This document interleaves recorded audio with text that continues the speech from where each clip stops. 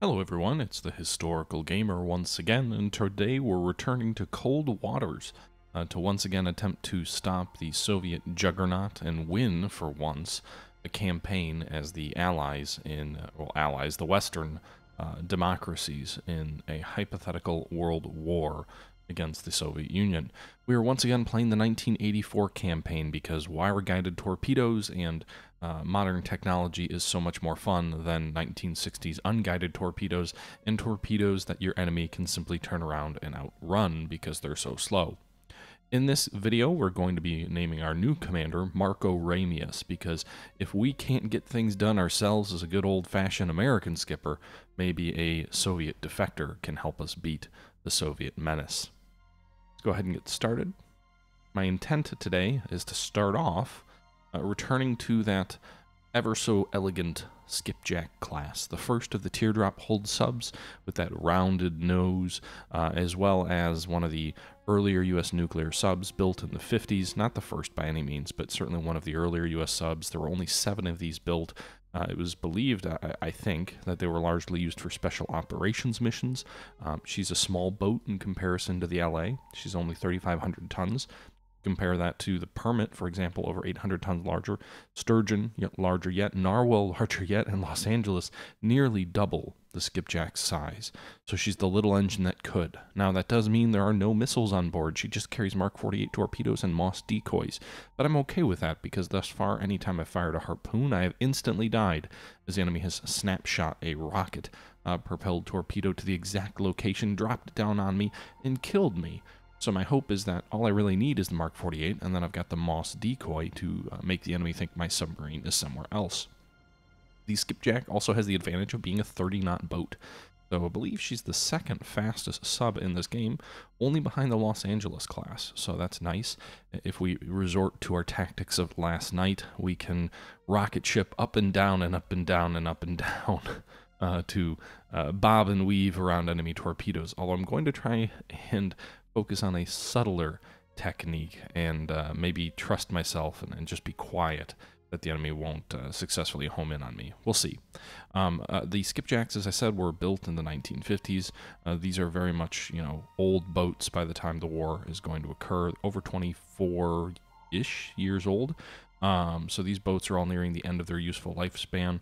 A couple of boats were decommissioned in the late 80s. Other ones were decommissioned in the early 90s. So these are all in their last legs as subs go, but we'll see if they still have what it takes to fight a modern Soviet force. The last time we played with a skipjack, we died literally instantly. We spawned into a zone, and already an enemy rocket-propelled torpedo was on its way to kill us. Hopefully we will have better luck this time. We'll go ahead and accept that. And you can see here, effective immediately, you are hereby assigned to command of Skipjack-class submarine USS Sculpin, SSN 590. Congratulations and good luck in your new command. Okay.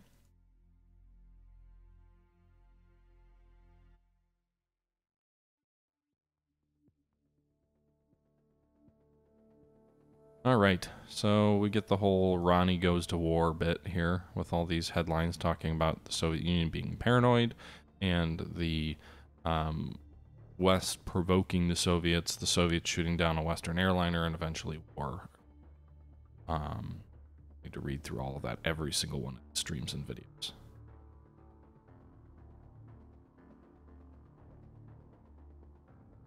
Okay. So war is declared. Alright, it is November 29th, 1984. Intelligence estimates that enemy Spetsnaz commandos will land from a submarine in the vicinity of Andoya within the next week. You're ordered to intercept them and eliminate them before they land. So this was actually our last mission that we died on last night, was an intercept mission on a Spetsnaz formation. It was actually our own torpedo which sunk us, so hopefully we'll avoid anything along that line. Secondary objectives are locate and sink any escorting submarines if possible, and avoid detection by enemy anti-submarine warfare patrols. Okay. So it's landing near, what is it again? Andoya. And you can see here our boat has 6 torpedo tubes, so a lot more torpedo tubes to play with. Gonna put 2 Mosses in the tube right away. So we'll have 4 Mark 48s and 2 Mosses in our torpedo tubes. I'm assuming that means you can have 3 torpedo tubes on each side of the ship. Fire. I always get this in the force schematic. 2 door. You can, if one door opens, it kind of cuts the wire on the other door. So you can have. So you could probably have 3 operational wires at once. Is my assumption. So that means a total of only 2 mosses. I don't want to take time away, but I do want more than 2 mosses. Okay, so we've got 20 torpedoes and 4 mosses. We spent 1 hour in port. Let's go ahead, cast off. So where the hell is Andoya? Oh, it's way up in the north of Norway. All right, well, hopefully our boat can get there in time as we race directly for Andoya. Haskell, I think they just automatically reload the noisemakers. I was spending a bunch of time yesterday trying to figure that out, and it seems to me that I never ran out of them, even though it said I only had 12. I'm pretty sure I dropped more than 12, so I think they're just there and reload automatically. Okay. Oh. So we picked up an enemy submarine. Go ahead and close to 20 kilometers. Now... Okay, so maybe this is what I was doing wrong the other day, is I wasn't hitting the close to button, so we always, literally always, ended up like right under fire before we even entered the game, which was frustrating to say the least. So maybe that was my issue, because this time I clicked close to, and my my ship was already there. Now let's go ahead and see if we can get a fix on the enemy boat. We'll slow to 1/3. Oh shit, I didn't want to do that.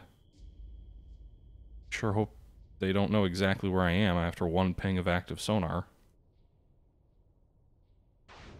Oh, shit. Well, I got my hotkeys all screwed up. Blowing emergency ballast. Full rise on the planes. Oh, that was dumb. Well, this is a good start.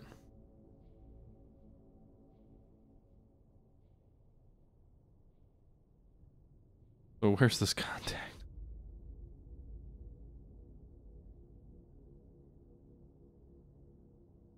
Well, if they didn't have a good fix on me already, we just used active sonar and we blew our ballast and we're skyrocketing to the surface, so...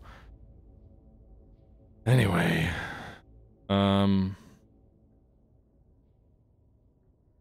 What was rig for silent running? Can anybody remind me what that is? Shift D is noisemakers.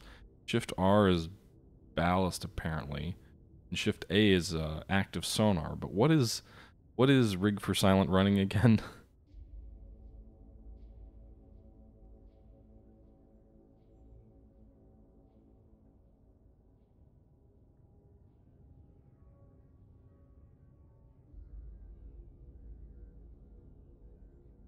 Shift S. Okay. Well, thanks for that. We are just sailing upwards. Alright, while we're doing that, let's try and identify the contact that we have. I'm gonna guess it'll be like a whiskey. That's what it was last time that was carrying the enemy force in. There is a pretty close match, but...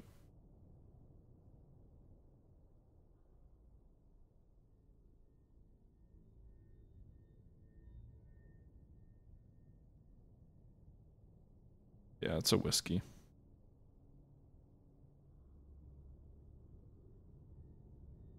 Okay, so we know she's a whiskey. She's only 5 kilometers away. Is there a layer here at all? So we're actually above the layer now, or about to be. But it's like right at the surface.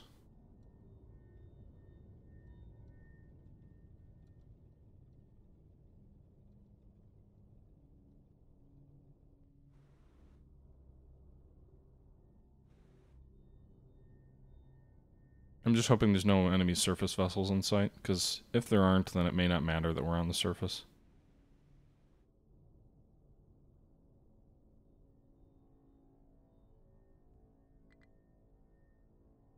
Alright, so we've got to equilibrate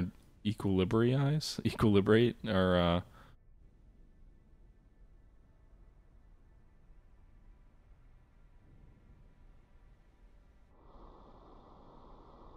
What the fuck?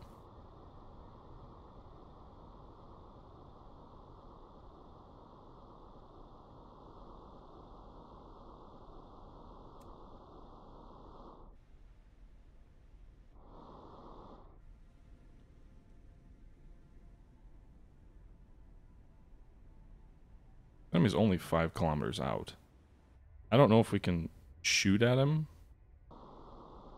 from here, but I kind of want to.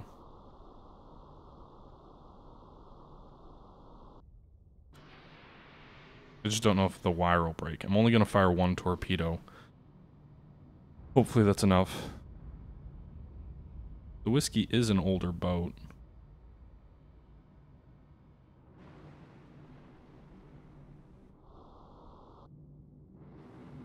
Oh shit. There is an enemy bomber. I don't know how close they are. We probably should submerge, huh?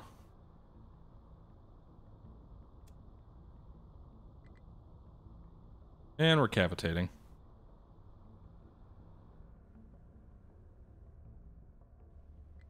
Still equilibrizing the tanks.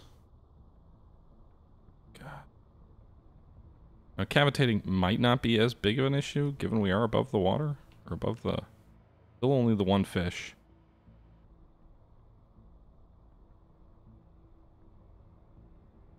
I'm having the torpedo close a bit before it actually goes active. I'm going to activate it here in a moment. Then I'm going to swing away from the enemy, although he's turning away, so he may have already detected it. Alright.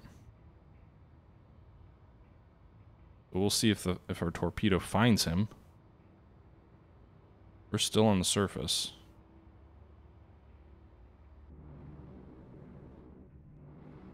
A sonar buoy? No, that's a torpedo, isn't it?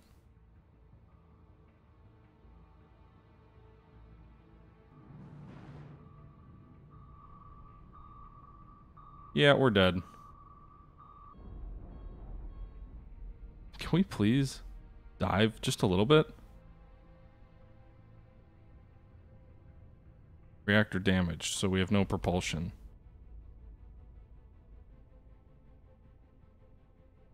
Let's try and dive with ballast. Maybe that'll help.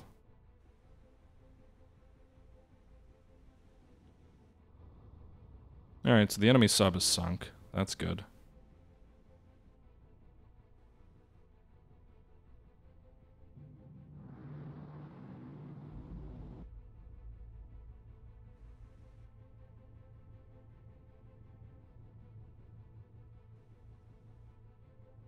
Trying to get below the layer before the enemy drops another torpedo on us.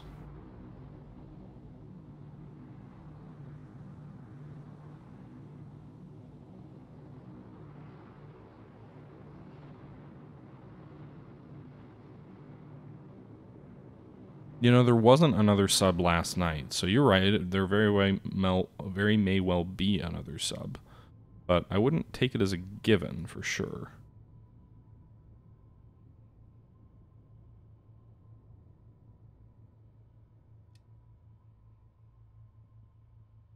All right, there is another torpedo in the water.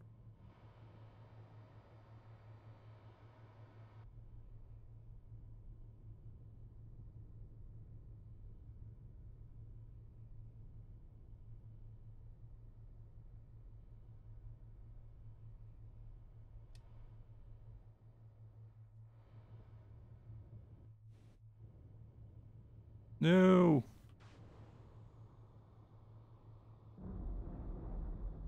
Abandoned ship. Okay, so we were sunk. We sunk the only enemy sub.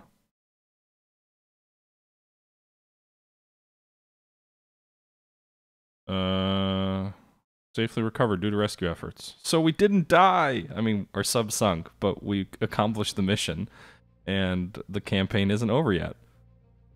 Alright guys, I'm going to go ahead and cut this video off here. I know that was kind of a short video. This was taken from a live stream just the other night, but the next piece of it's going to be a bit longer, and I didn't want it to be like an hour and a half long, so I'm going to jump in here, cut it off at this natural stopping point. This was obviously a calamity of errors on my part driving this sub, but fortunately we achieved the objective and were able to rescue the crew, this game is crazy about how easy it is to rescue a crew. 150 feet down and your sub's destroyed and everyone's fine? Yeah, right. But anyway, guys, hope you enjoyed the video. I know this was a bit of a shorty. Look for a longer one tomorrow that will continue the campaign where we left off. Thanks again for tuning in, and have a great one, guys. Bye.